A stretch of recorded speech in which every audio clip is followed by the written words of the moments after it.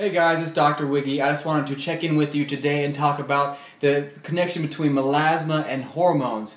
Because I've been seeing a lot of women coming in with these dark spots on their faces, and they're asking me kind of what sort of things can I put on my face to help reduce these dark spots and help even out my skin.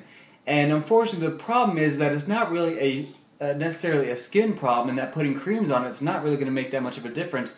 You really have to do is address the underlying problem in this case. And with melasma, oftentimes there seems to be an association with hormone imbalances. Now, there's been some different studies, and it does seem that there is a connection with the melanocytes, and they seem to somehow get triggered with these hormones, and when that happens, that there is a darkening of the skin. Now, the melanocytes seem to be sensitive to a couple different hormones. And it's not necessarily a one size or one picture fits all in this situation.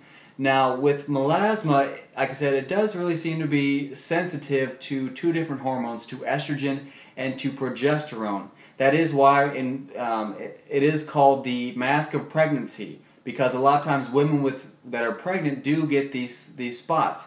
And that happens because pregnancy is a progesterone dominant state. And there's a lot more progesterone than there is estrogen. And this also seems to be the case when women that are taking progesterone-only hormone replacement therapy. So in one hand, that does seem to be too much progesterone. That seems to be causing these dark spots. But on the other hand, there is this other situation where it seems to be more of an estrogen dominance. And this can be seen with women that are on some birth control pills or on other hormone replacement therapy, and their estrogen is higher than their progesterone. I'm not exactly sure how both of these situations works, where there's progesterone dominance and then when there's estrogen dominance, but it just seems like when there's an imbalance in the estrogen and progesterone, that's when dark spots can develop. So it's important for you to work with your doctor to really work on balancing your estrogen and your progesterone. That will decrease the stimulation of the melanocytes, and this decreased stimulation will give the skin time to even out.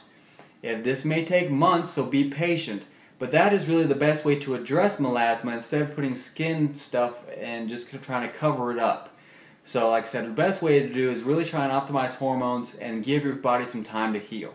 So hopefully this was helpful. If you have any comments, just send them below. Otherwise, please subscribe to my YouTube channel, and we'll have a lot more great content coming out. I'll talk to you later. Take care.